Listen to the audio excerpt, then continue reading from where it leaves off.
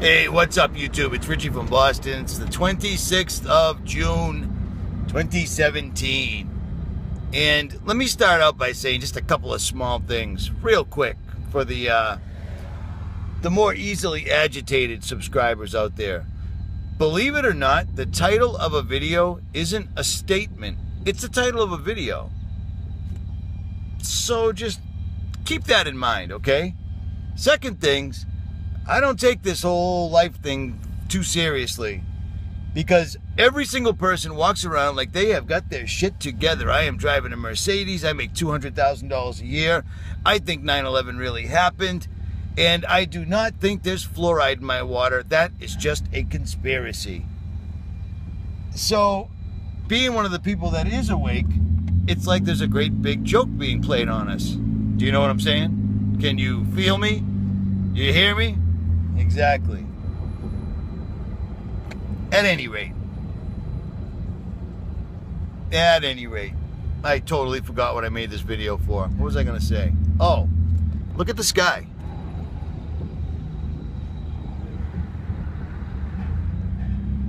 That looks just like regular old clouds. And we've had regular old clouds here in Boston, and I'm going to guess New England, for the last 4 days. We've actually had almost regular weather. Now, you know why that is? Look at this dude driving 20 in front of me like an asshole. Unbelievable, dude. At any rate, I am going to hazard a guess saying that they monitor us. We can tell they monitor us because if they didn't monitor us, they couldn't censor us, and they definitely censor us. That's why you never know when a video comes out. That's why your thumbs up doesn't stay. That's why your comments all end up in spam. That's all happening, correct?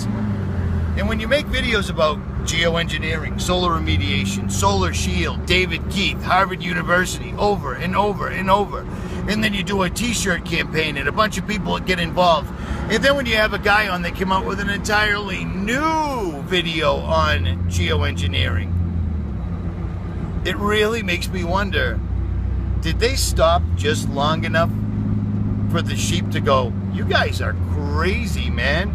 It's June. It's beautiful out. The sky is pale blue, but still blue. Are they screwing with us on another enormous level? Are you watching this right now, David Keith?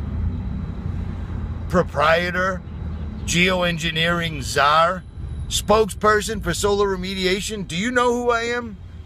Because I'm just curious. You can't help but notice it. How bad is it? How screwed up is our reality when you don't have chemtrailing, geoengineering, solar remediation,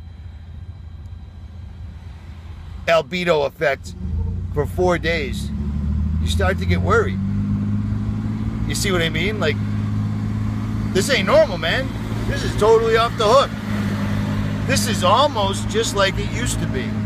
Regular old clouds, the clouds go in, the sun comes back out, so forth, so on. Or did they accomplish what they had to and they're getting ready? Because I can't help but think that, because how many times have we said a false flag was coming and it did? How many times did we put out so much information saying that the makings of a false flag were coming and it totally stopped? Remember Together 2016 last year? When we were actually looking at it from every single solitary angle, that's when everybody was actually still working together. And not only did it stop, they cut it short, packed it up, and left. But before that whole event was over, lightning struck the Washington Monument. Now, if you don't know what I'm talking about, go back about a year in my videos and you can watch the whole thing. Because we took that whole thing apart like no tomorrow, and it appears that we stopped it. But I digress. They're not spraying. Now, it also brings to mind the fact that I happened to hear about this about 3 years ago, and then again last year, that in 2017 they were going to implement a new kind of chemtrail that couldn't be detected by the naked eye. I don't know. What do you think? Leave in the comments. Richie from Boston. Like, share, subscribe, or don't. I'm out.